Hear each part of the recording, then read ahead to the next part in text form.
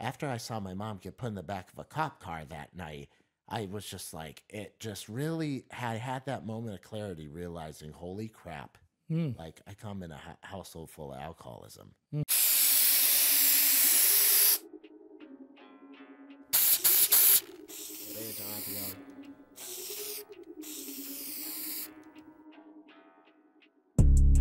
I have a very special friend here today. His name is Nick. I don't want to slaughter your last name, but how do you say it? It's Ferreira. It's Brazilian Portuguese. Okay. But some of us think that your name is Nick Ferrari. At least it looks like that on Facebook. So, Nick, welcome to the corner. Thank you. I've been talking to you about having you on here for a while. Gratitude. Blessed. Okay, good. So we're going to delve into your past in just a sec. But before we get started, please do subscribe to the channel. Also, push like and share this everywhere. Let's get the message of hope out there. And so let's hear from Mr. Nick. Nick, tell us about yourself. Where were you born? Where was I born? This legend right here was born in a city outside of Chicago, Illinois, called Rockford, Illinois. Illinois. It's right outside of Chicago. It's an hour northwest. It's one of in the top 5 for the biggest cities in the state, and also now, as we speak now, it's also one of the dangerous cities in the United States. Most dangerous? Mm-hmm. Okay, so you growing up in the outskirts of Chicago or near Chicago, Rockford, did you have brothers and sisters? Yes. Okay. I have 2 brothers. One's older. His name's Mike. He's about 2.5 years older than me.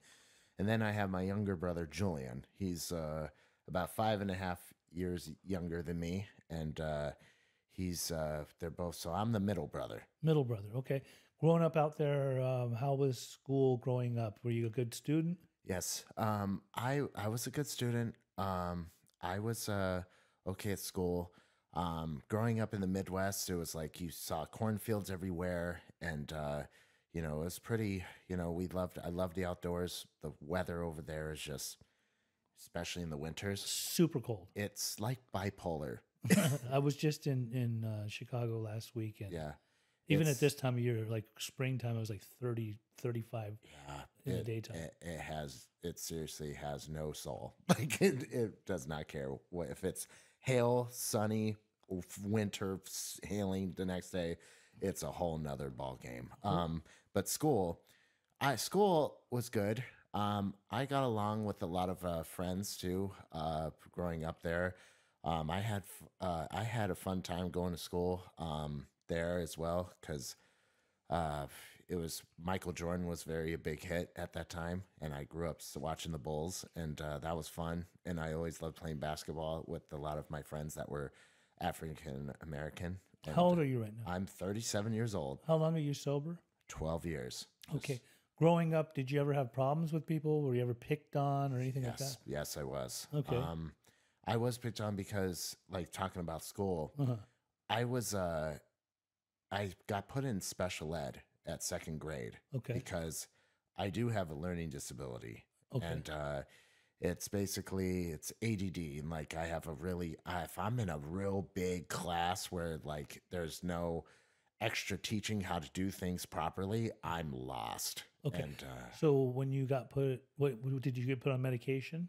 I was put on not until about 4th grade.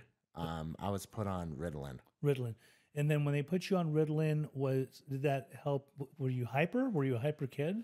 I could pay attention a little bit better. Okay. Because a lot of times they give kids Ritalin because they're hyper and it calms them down. Yeah.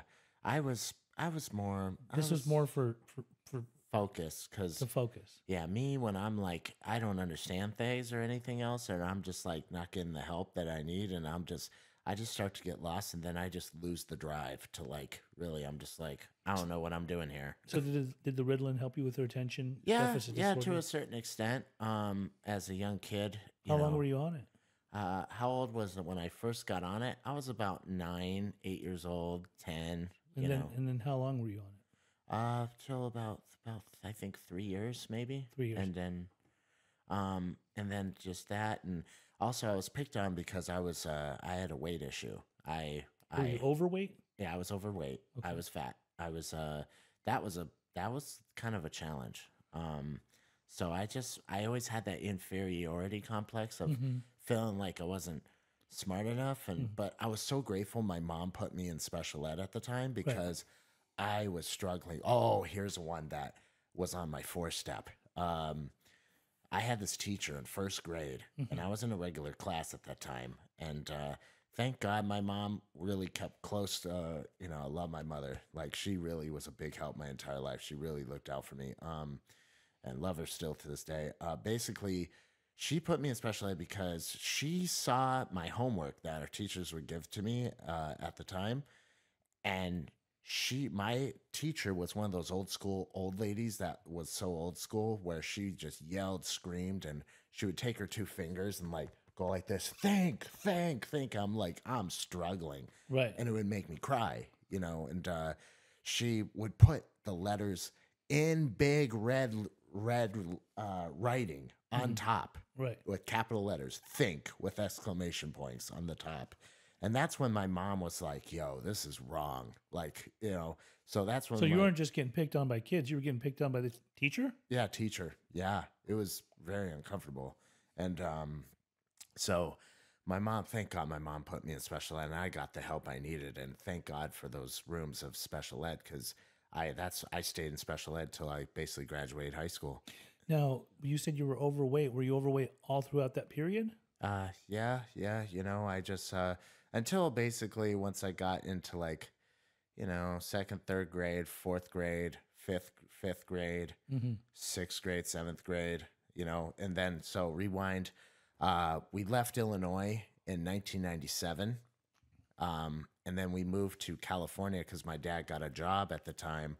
For his career, he was an engineer. He is from originally Brazil, and he came to the United States in the 70s and went to school.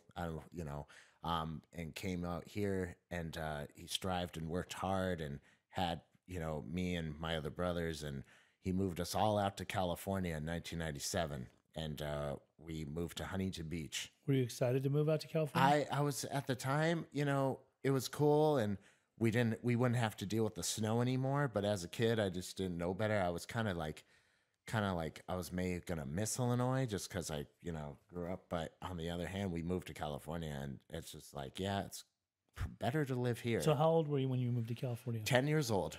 Okay. 1997. And then when you said you were overweight, how did you lose weight? No, I still stayed kind of mediocre. I think food and sugar was like my first addiction. And this was throughout your, even into your adolescent period, were you eating and Yeah, I would eat just because of just, eating your feelings, perhaps? eating my feelings. Yeah. You think And you had, I played hockey as a kid. Mhm. Sports was my escape. I love sports still to this day, Okay. passionately. And I've always loved to think, because that was like, I grew up in a household where there was a lot of verbal and emotional abuse and a lot of, I didn't know how to deal with the feelings. Like Yeah. my dad would come home and my brothers would just go and rush to our rooms and close the door. Oh, okay. Yeah. So it was that type of environment. Yeah. When was the first time that you ever tried drugs and alcohol? Huh. Like illicit drugs? Okay. All right. Well, I tried alcohol, at a young age because that feeling where it feels like you just want to fit in and you just want to think. My relatives from Brazil, like even at a young kid, I was like 11 years old, and my uncle from Brazil and my cousins, they're all females, and my aunt, they stayed at our house during Christmas time of basically 98 going into 99. And they stayed over at our house in Huntington Beach.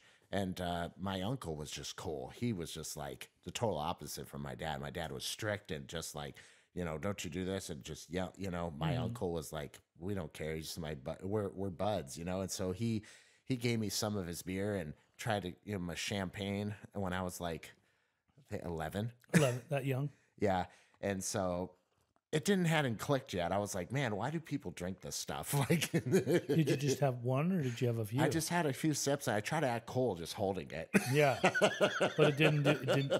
You didn't like it. Yeah, I was like, man, this ain't that great. Why is this, man? And so, and I think a lot of kids, when they first ever try alcohol, especially strong stuff, yeah, they might be doing it because of some kind of composure. They have to look a certain way in front of people. Yeah, and for me, I just felt so off. Like I was just like just because my own self delusion of like I'm 5'7", like and being 5'7", overweight, and just like just feeling like I was never gonna own up. And I came from Midwest of California, and I was like, man, how is everyone looking good and looking in shape, and how am I gonna compete with these people? That's just how my brain was working. And so let's go back to having first alcohol.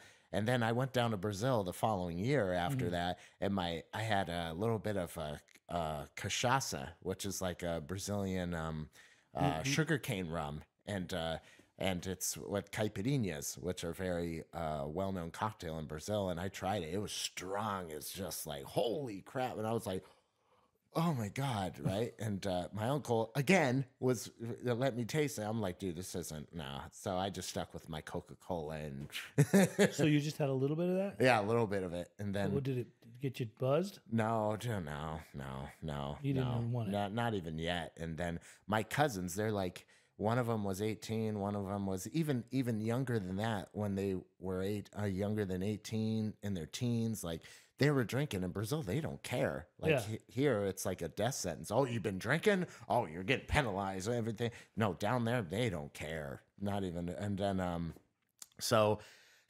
here's 8th grade was a highlight of my year because I was in Huntington Beach at Dwyer Middle School, and I really got serious about my weight, and I wanted to really stop, eating. Would never eat lunch during 8th grade and go to the cafeteria, and I just did that, and then really that's when I hit puberty at a very young age at like 6th grade, Yeah. and 7th grade. I just started growing facial hair, started growing, you know what I mean. And then, Did you grow a beard like the one you have right now? no, I hadn't been able to do 'Cause that yet. That beard is like royalty. Oh yeah. It's healthy. Oh yeah. Love it. I love it. I get it from my dad too. So he grew out his beard, when he was young in college at Mizzou. And, so that's when I was able to really start feeling good about myself, was when I was losing the weight in 8th grade, and I was going into high school the following year. Yeah. And man, I was feeling sexy. I was just like, oh my God, finally, and started. That's So when you lost the weight. lost the weight, and I started working out at age 13 years old. And Just natural. I've always been natural my whole life. Thank God. You never did steroids? Never ever, never have. Still to this day. Okay, but here's the thing. There has been some. I've seen some of your posts on Facebook, and did someone ever say something to you? Like, did people claim that you do roids? After working the 4-step on that one, a lot of people did try to say, you take steroids, don't you, and everything else, and that never offended me, ever. Still doesn't offend me. People said that to you? Oh yeah. Why? What would make them think that? Jealousy or insecure or but they don't know me. They don't know what I do when no one's, looking. They don't know what I do.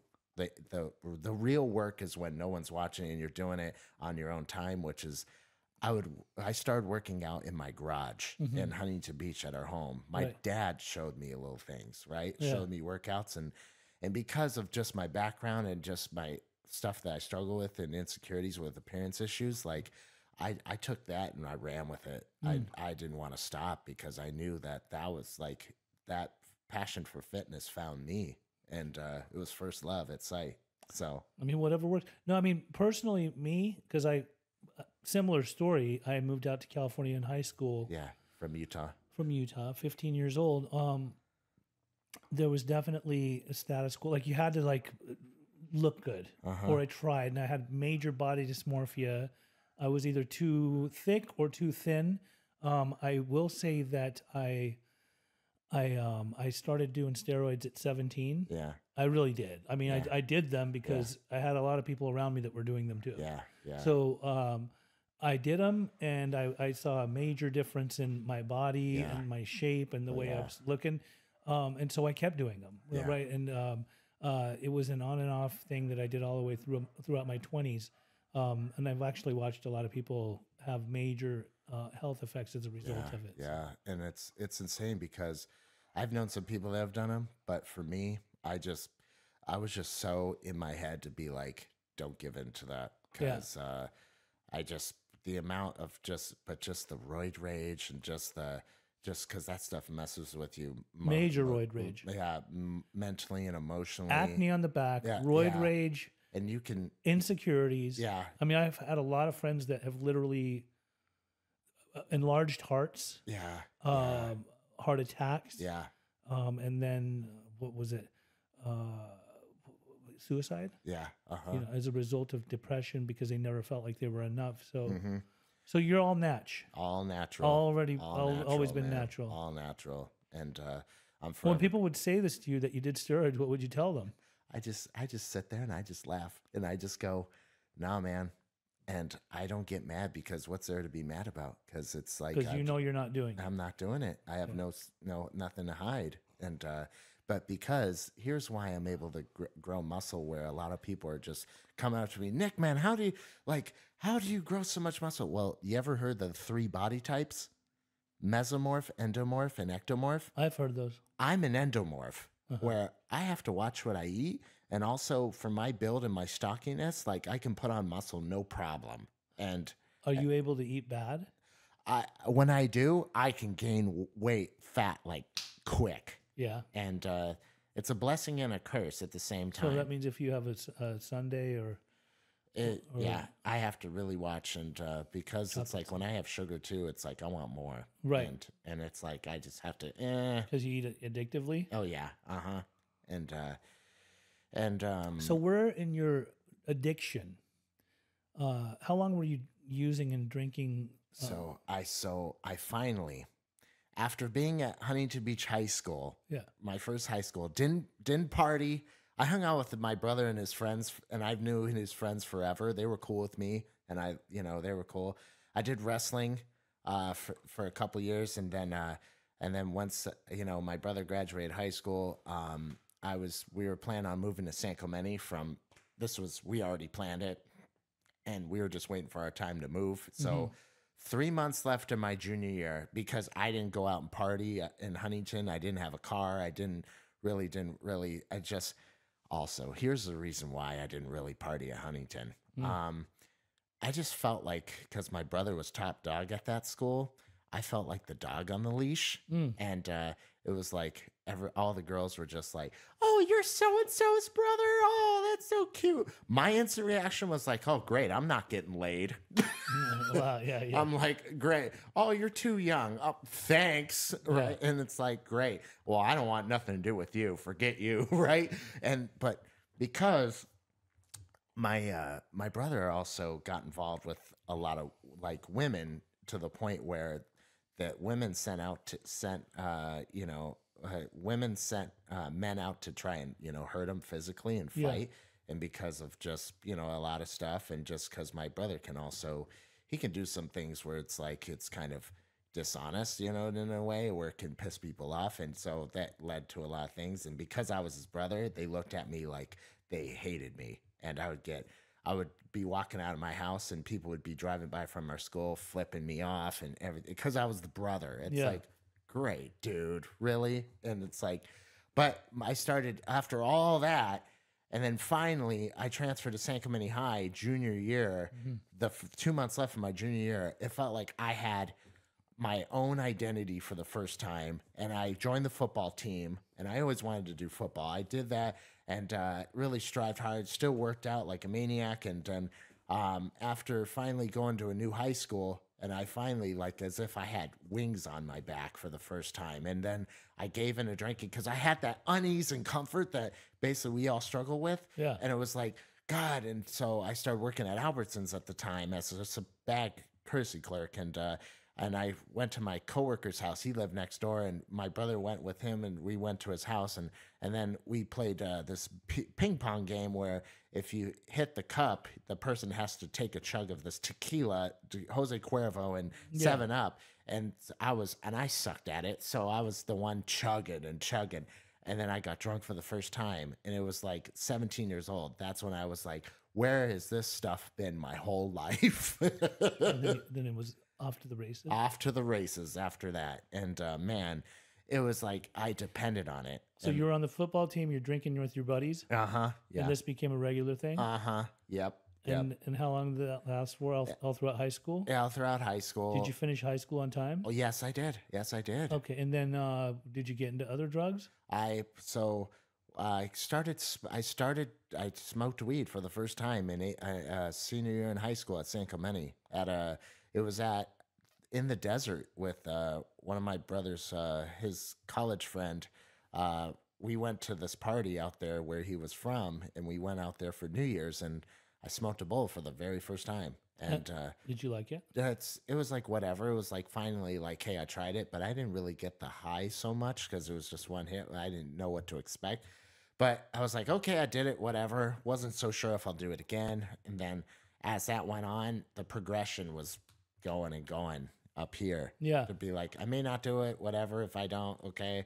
Then finally that uneasy comfort was like, you know what, fuck it. I'll just, whatever. And I graduated high school and finished high school, no problem. And then I started, because I had a car, a Mercedes-Benz at the time. And that was my first car. And finally I was driving a lot. So I was like, I can't drink and drive, but I'll smoke and drive, right? So smoke weed and drive. And that was on and popping? Yeah. And, smoking all the time? Yeah, and just whenever I can get my hands on it, to the point. But I worked, I had a full-time job, and I did stuff responsibly, what I had to do. But when I was able to go and do whatever, I was like, hey, I'll just do this, and then I'll just wake up the next day and just get my, active routine going and just do that. And I wasn't every day because I still loved fitness. I still worked out, still did all the stuff I loved, but I made some room for, when I had to be able to do some fun stuff like smoke weed or drink whatever. And then, so I did that for a while, and then I went to Saddleback the next day. I only took 2 classes a semester, but because I started partying and started doing all that stuff, like I didn't really. School was just not really on my agenda. My self delusion of feeling like not really passing school was just like, well, I'm not really into this stuff. I'm just going to it because it's like, I kind of have to in a way, and and everything. And I really didn't know what I wanted to do, to be honest. And so I made some room for on the weekends. I went to go party, smoke weed, do all that, and then go back to my normal like job and everything back then, fitness, everything else. And because I was doing that, my dad was extremely super controlling, where he was just like trying to not get me to party and everything else. And my excuse was like, how are you going to keep a Brazilian kid from not partying? That's part of our DNA, Yeah. I was born here in the United States, but I'm half Brazilian, and I'm using that as an excuse to protect my right to drinking. Right. So did you just go on and drink? Like, yeah, whatever. So, but you got sober at 27? Huh? How long are you sober? I got sober at 25. 25. Did you, from the time that you graduated high school and you're smoking weed and you're drinking, did you get into other drugs? Not yet. I tried cocaine for the first time. How old were you then? I was 19, and I was working at the Ritz-Carlton Hotel, right? And there was a guy there that was working there, and me and him loved to. Us people, we like to find people that drink and use just as much as like we do. So how long did you do coke for? For like small, like maybe a brief moment, like a month or so. And it was like the December of 2006. And then what else did you get into? I did ecstasy for the first time at 23 years old in 2010. And then those were the ones that I only like did. But oh man, when I tried ecstasy for the first time, like people were doing ecstasy back in 2006. From the moment I heard what ecstasy did to you, like it made you feel like you went like this and rubbed your arm, like it felt like such a body high. And I was like, holy Jesus, I want to try that stuff out if I ever had the chance. Did you do it a lot? I did it twice. And so when I did ecstasy for the first time, because I was like, nah, I don't want to ruin and go down that route for at an early age. So I waited. So once I turned 23 years old, I was I was a Chippendale for Halloween. That's what your costume was? Yeah, I just no shirt on and slacks and belt and a bow tie right Because here. you're buff? Oh yeah, I was still in fitness and everything. And you know, I want to tell you too, in the year of 2010, I weighed a heavy amount of 225, just like fat and buff, and then I lost like in like a 4 month span, I lost like 45 pounds of 50 pounds of just like really started putting cardio, and then I lost the weight, and then I was a shredded 175 right around there, and I really just got, I was in addiction, so I was like, but I also drank on the weekends. I was a big weekend warrior, like, and but when I did ecstasy for the first time, I took one pill. My friend was like, "Don't drink on top of it because it'll make you dehydrated and it can really mess you up." I was like, "Okay." So but then I took the pill and I had a sip of Bud Light, you know, to get it, chase it down. And so we were going to the OC Fair at this little rave thing where a lot of people 21 and over are there to go, you know, do that, and lights and just DJs. And as we're there, we get there. And my friend lost all the pills that we were supposed to take. So we had a sober driver taking us. He's like, "Hey, let's go back to San Clemente." We're in Costa Mesa. "Let's go back to San Clemente and get the rest of the pills." We're like, whatever. And then since we had a ride that was going to take us back, we're like, okay, let's not, you know, let's just not, you know, well, let's leave together and come back. Okay. So we go.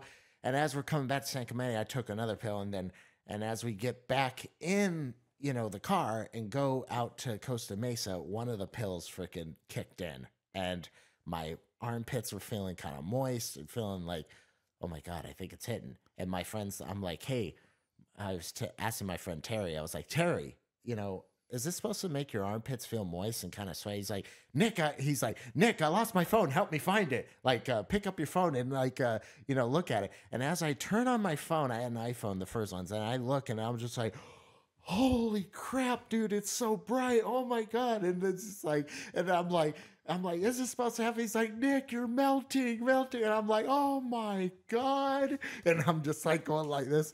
I'm like, holy crap, dude. This is like, he'll never, still to this day, he never forgets the first time I rolled. And then as we're going to the rave, we get there. Oh my God. All the chicks. Where was the rave? Oh, it was in the Costa Mesa Fairgrounds. They had a rave? Yeah, they did. Costa Mesa? It was fun. It was so fun. And we're there, and all these chicks were taking pictures of me and just going like this and everything. You're buff? I just felt on top of the world, just like when you first drink, you Just know. rolling, huh? Yeah, and then it was like, oh my God. And then So why the hell did you get sober? It seemed like you really had it going on. Well, yeah, but you know, here's why I got sober, man. Yeah, I want to hear that part. Here's why I got sober. After seeing all the chaos, all the dysfunction, all the verbal, the rage from my father, like everything else, and seeing all that, and finally, in 2011, it got pretty dark in my family's household. It got, you know, you may have looked at our family and thought, that looks a nice looking family. That big house, the cars, you know, everything else. From the outside, it looked good. Yeah, on the outside, it looks good. You stayed, if you happened to be in our home, you know, and if we had a reality TV show, it was like, oh, Jesus. Like a shit show? So I resented my father big time. Like, I was just like, you know, like I did not like how he was treating my mother. It was horrible, narcissistic too. And, but you know, after seeing that, and finally seeing all the stuff from back when we were growing up in, you know, Illinois too. And so one night I came home from the gym. My dad basically was like, "Nick, your mother just hit me." And my mom's just like, "No, I didn't." Like, my mom just like went like this, like to his stomach. "Hey, I'm talking to you," like that. And accused it. And I'm like, "Well, dude, bro, the way how you're treating her, you know, I'm not surprised if she hit you or not." "Oh, you did anything to like offend him and not obey him?" Oh, it was like you just like took a, you know, it's like you really offended the king. You know what I mean? Like that kind of attitude. And then it led me to saying F you for the first time, like loudly at him. And your like, pops? He tried to say like, "Get out of here." I was like, "Fuck you, you know?" Yeah. And so it was like, I wanted to fight him. And then the cops came that night because of that. Like, yeah. And so my mom knew she was an alcoholic from the 80s. And I didn't know. I would see her at home. You know, the Dr. Drew, Yeah. the celebrity rehab Yeah. that show he had. Yeah. My mom would be watching that show as like I'm at home with her and we're just kicking it. I'm like going, I asked her, I think I was like, Mom, why are you watching that show? Like, and she's like, oh, it's good. And I'm like, but really, she had a seed planted in her head already at that time. To be Yes. like she was an alcoholic. And so basically seeing all that and everything else, let's get to the point here. After I saw my mom get put in the back of a cop car that night, I was just like, it just really had that moment of clarity, realizing, holy crap, like I come in a household full of alcoholism. Mm-hmm. And it was like, from that moment, I was scared. I was just like really, really scared. So what'd you do? So what did I do? I was desperate, and I tried to stay to my mother as close as possible. Still worked, still held on to a job, and but I knew at that time too. I tried to do a bodybuilding contest, and I couldn't do it because I wanted to drink. My obsession to drink and use was so large, I couldn't defeat it on my own. I was like, I gotta give up drinking and using and partying for this, and I wasn't emotionally and mentally ready for it. And so you quit on your own? yeah, so my mom went to AA that following morning and has been sober ever since. Wow. And she has a little over 12 years sober. And she went to the San Clemente Friendship Center. And you know those little pieces of paper, the 20 questions? Yes. You know? And she had an If you fill that out and just say yes to 2 of them, 3 of them. 3, is it? It's Is 3. Yeah, it's 3. 3 or more, you're definitely an Then alcoholic. you're potentially an alcoholic. Yeah.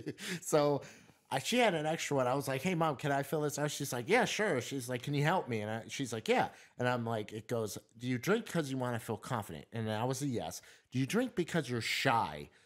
Oh, yeah, I was shy. Like, you know, to certain, like, especially women, because I was just like, I just felt like just my insecurities was just like, I don't think I have any potential. Like, but basically I did that, and I was like, yes. And then it goes, do you hang out when you drink? Do you hang out with lower companions in an inferior environment? And I was just like, I'm like, Mom, what does this mean? Like, she goes, do you drink with people that are a lot worse than you and also in a very low end environment? Yeah. And I'm like, Yes. oh my God. And that was my third yes. And it was like that piece of paper is like, this is no bullshit now, Nick. And I'm like, I'll answer these later. And I push it away. And then I'm like, no. But that was like a moment that I finally realized, like, I'm powerless over alcohol. And my life was unmanageable. And then so the following 5 or 6 months after that, I tried to control and try to really stop. And because I was weaning myself down, but also having fun here and there, like I was like, I'm really going to really get serious. And then finally, my last drink was March 18th of 2012. And it was the day after St. Patty's Day that night. And I was like, if I can get 1 week sober, because I could never make it a week. I was like, if I can get 1 week sober, you know, I'm going to stay sober from here on out. And I finally made it 1 week. And I finally went to my first AA meeting with 7 days of sobriety. And thank God I sat in the front row. And I was going to Al-Anon previously before I went to AA. And that kind of helped me to be able to feel comfortable and actually be like, there's people that have gone through what you've gone through. Yeah. And Al-Anon really helped me out. So thank God for them.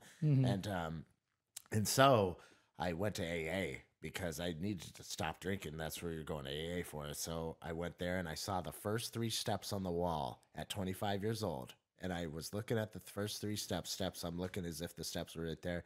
I saw the first 3 steps and I was like, powerless over alcohol in my life. So man, I'm like, absolutely, that is me 100%. And, you know, came to believe in a power greater in ourselves could restore us to sanity. I was like, I click with that one too. I absolutely understand what that means too. And then the third step was like, you hand yourself over to the care of God as you understood him. And I was like, turn it over. And I'm like, yep. And when I finally raised my hand as a newcomer and I said, my name's Nick, I'm an alcoholic and I need help. And it was like, I'm here. I am here and now. I'm safe.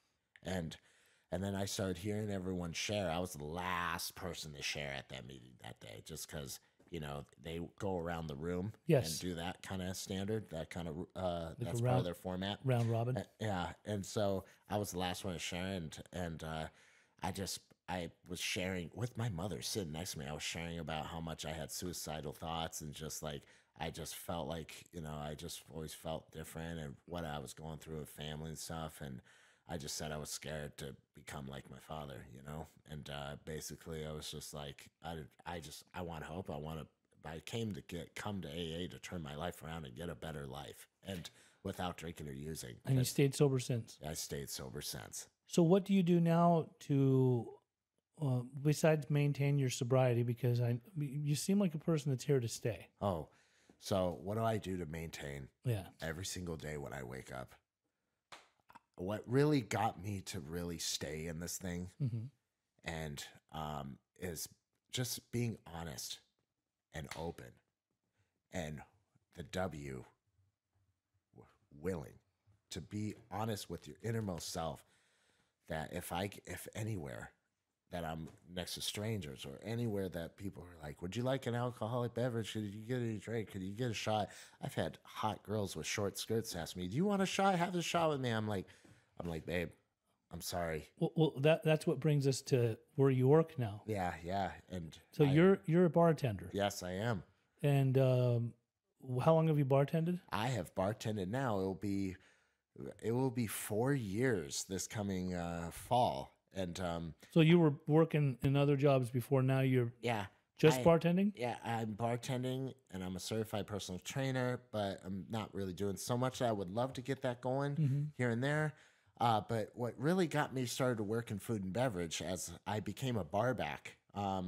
When my mom finally put up her two fingers and finally said, "Bye, Felicia, I'm out," with my father, because she got 4 years. She finally she had worked her steps already, but finally got to the point where she was like, before we went to Maine to go see my brother get married out there in the East Coast, because that's where his wife would spend her summers. From being raised out in Detroit, Michigan, she would go to Maine for her summers, and that's where they had the wedding. And so when we got back from Maine, she was like, before we were going, she's like, when we come back, like, I'm moving out. And I was like, it got me that. And I had worked my steps already, so thank God for that. And finally, she moved out, and she didn't look back when we got back. She was gone. We got back that day. She was gone like that same day. Like, I'm out. See you later. It was like, whoa. And as a son. And then I had to live with my dad still at the time. And I was still going to AA and still admitting, and how it gets me to stay is admitting myself I'm an alcoholic and I cannot have any alcohol at all in any shape or form. Do you ever get tempted when you're at work bartending? Do I ever get tempted? Does that fleeting thought thinking comes like, hey, you know what? It's like, like anything like a sip or something. What if that ever happened? That thought, that fleeting thought, like, hey, that beer kind of looks good. Geez, must taste good. But then I have that thought. It's like, Nick, you're an alcoholic. And when you finally admit that, hey, I can't have. So how do you resist? Yeah, I go, I'm an alcoholic and I can't drink. No. Do you, when you work at the bars that you've only worked at one bar or a few? I've worked at a few now. Okay, when you work at bars, have you ever seen other people from AA that relapsed that are in there drinking? Yes. One guy. And do you end up having to serve them? One time. Do they recognize you? Oh yeah. Do they think that you're not sober because you're working at the bar? They'll be like, "How do you do this? Like, this is baffling. Like, how do you do this? Like, how do you work at a bar and still do this?" It's like, I tell them, I try to not be so promotive or anything. I just kind of keep the conversation between me and that person. I go, dude, I just have admitted that I'm an alcoholic. My life's unmanageable, and I did my steps. And because I know for mine, and when I surrendered, I was done. No reservations of any kind. No reservations of any kind. That is the way that recovery works best, is when you can actually put any reservations you may have in the back of your head out on the table. Yeah. And put them aside and really make a decision. And ask yourself, if you think you're that much of a normie or something like that, where you think, I may be able to have a drink. I think I do. Well, that, to me, that's deadly. To me. Absolutely. Do you had mentioned that sometimes will have to 12-step some people that are in bars that are smashed. Yes. How do you do that? You tell them like, you might want to check out Alcoholics Anonymous, or Nah, no, I don't do that. No, that's very. what do you do? So here's what I do. I've had people offer me, a drink or any shot, or be like, hey, I'd like to buy you a shot or anything else. And I go, unfortunately, thank you for the offer, but, as due to result to where I work here, we're not allowed to have any alcohol on the job, on the clock at all. And they're like, well, other bars do it. I'm like, they're not supposed to. Yeah. Due to alcohol and beverage control, you're not. No. Like if someone from like, the... So do you reveal to them, though, that you're sober? So here's how it all goes. Basically, I'll sit there and they'll go, well, I insist. Could you... I like to really do that. I go, unfortunately, thank you for the offer again, but I don't drink. I gave up drinking over, this amount of time now. And I'm, still like that. And they go, what do you mean? You gave up drinking? Like completely? Like, how? I go, I'm sober. Yeah. I gave it up. I'm a recovering alcoholic. And then they go, some of them went like this. They were like, are you a friend of Bill's? So they know. Yeah, they knew. And then they were like, oh my God, I was going to those meetings too, man. Like everything else. And oh my God, no way. And then that's where the 12-stepping comes out into play, And then you can have little conversations. Oh yeah, with little them conversations. without directly saying you need to go to AA. Yeah, no, I don't say that. I do not. Yeah. That's a very like a hot button. You just don't try and convince because it could really come back to you in a negative way, And it's by them. Yeah, or by them or by a manager or anything else. Like yeah, the managers don't want. Yeah, exactly. There's a bar in Orange, California that if you take your AA chips there, they'll give you a drink. Because they don't want you to go to AA. They don't want you to get sober.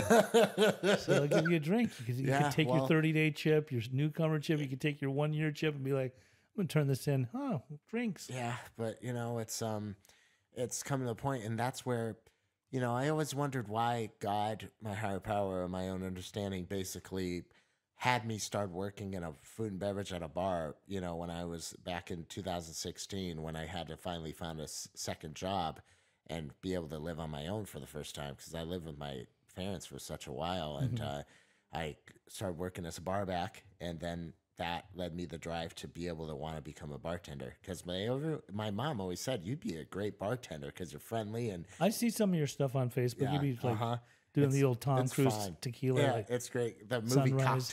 Cocktail. That's what it was. Great movie, by the way. Juggling shit. Yeah. So I want to ask you, Nick, do you love your life? I seriously. Do you love the man who you've become? Yes. Are you thinking about settling down anytime? Getting married, having a kid, or no? Are you just going to be a lone wolf? A lone lion. Lone lion.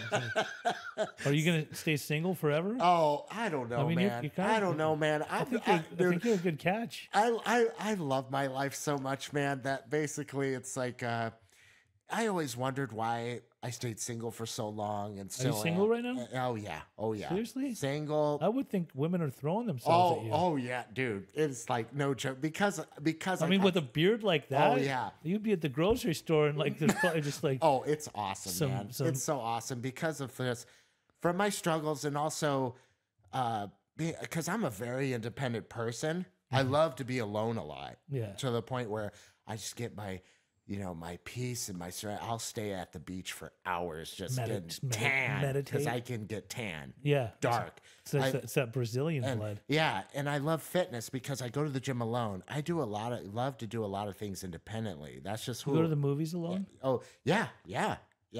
Because of really that comes from a lot of the times where I didn't like, I'll go with my mom places, no big deal, like, and do the thing, but my younger brother too, but there was a lot of times where I didn't really like bringing my dad places at all because it was like. Do you have a better relationship with your dad these days? Yes, I do. Yes, I do. And your mom, obviously, you have a very good relationship. Always. My dad lives in West Palm Beach, Florida now. He moved from California. Is your mom proud of you for being sober? Oh, yeah. My mom really is really proud of me for being sober. And It's I think the streets of Orange County are safer at oh night yeah, because yeah. Oh yeah. I was the guy that drank and drove a lot too. you got sober as a youngster. Yeah, at 25. Yeah, I'm super grateful because when I got sober at that age, people were like, you know, I didn't know you were that had bad of a drinking problem, Nick. Like blah blah blah. I was like, they don't know the deep inside demons I was going through with like family and just myself too, and just really putting everything that was important in my life on the back burner. Like, yeah, I'll go back to that later. I just want to drink and do all that and everything else, and it was just. I had no direction. Like if you And had now asked you me and what, now you have a direction. yeah, if you asked me what my goals were, what I wanted to do, I couldn't give you a straight answer. Not zero at all. Awesome. Finally, we had you on here. We got to hear more about you. I got to learn more about you. Yeah. Do me a favor. Put some good energy out into the universe. Let people know if anyone's struggling out there with alcoholism or addiction. What would you like to tell them? Here's what I would like to say. All right. If any of you out there are struggling with alcohol addiction, any kind of, drug addiction of any kind, I do everything alcoholically, from alcohol to drugs. They're all a drug. I was an alcoholic. I did everything to the extreme. If you are out there struggling, you're not alone. There is hope out there. I was a hopeless variety that finally found hope at age 25, and I've stayed sober since. And you do have a purpose, and there is a better life for you out there. I was the guy that never thought I would be able to have any good life out there for me. And you know what? And you can be okay with your own self. No matter what people are telling you what you should be, or you should be this, or, you can't do this, you can't do that. It's all bullshit.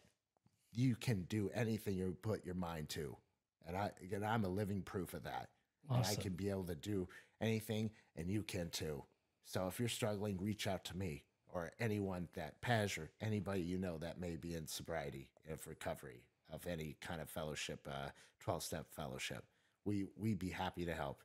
And it just takes that one step of reaching out for help. And my job is to helping the next alcoholic that's still struggling and be responsible for the AA hand where it needs to be. For that, I am grateful. All right. Thanks, Nick. And this has been another episode of Pej's Recovery Corner. Appreciate you guys for tuning in. I want to thank my friend Nick for coming on today. Thank you, Pej. Also, the channel, please subscribe to this channel. It is on Pej Interventions, and Pej's Recovery Corner is a recovery podcast that we do every week. Also, please like us and share it with other people. And until we meet again, much love to all of you, and thank you, Nick. Right on.